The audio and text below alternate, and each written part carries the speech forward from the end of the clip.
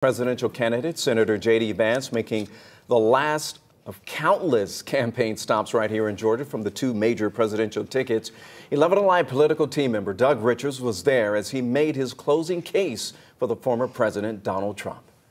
The hay is in the barn, so there is nothing left to do but go vote. Georgia's lieutenant governor signaled that months of work was all but finished.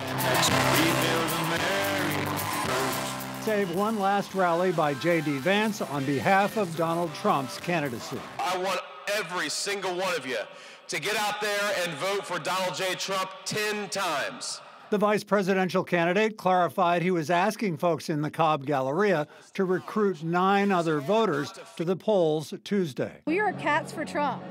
Camilla Craig is convinced Donald Trump will win Georgia, barring something unforeseen. I'm nervous that they're going to try to cheat, but we're confident it's going to go well. We've got millions upon millions of people who shouldn't even be here who are getting put in front of the line of American citizens. Vance hit repeatedly on Trump's signature issue, immigration. The promise of mass deportations was a big applause line.